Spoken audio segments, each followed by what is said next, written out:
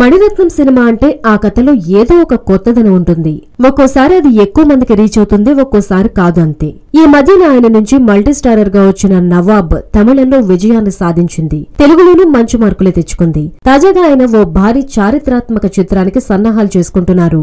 ప్రముఖ రచయిత కల్కి కృష్ణమూర్తి రాసిన పొన్నియిన్ సెల్వన్ అనే చారిత్రక నవల ఆధారంగా మణిరత్నం ఈ సినిమాను తెరపైకి తీసుకురానున్నారు. క్రీస్తు శకం 947లోని మొదటి రాజరాజ చోళుని కథగా ఈ సినిమా రూపొందనుంది. మణిరత్నం ఈ సినిమాలో ఒక కీలకమైన పాత్రకి మోహన్ బాబును అనుకుని ఆయనను సంప్రదించినట్లుగా తెలుస్తోంది. తన డ్రీమ్ ప్రాజెక్టుగా మణిరత్నం చెప్పుకునే ఈ సినిమాలో మోహన్ బాబు ఏ పాత్రను ధరించనున్నారో చూడాలి.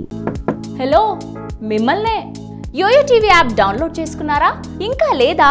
మీ యాప్ స్టోర్ కి వెళ్ళి వెంటనే డౌన్లోడ్ చేసుకోండి.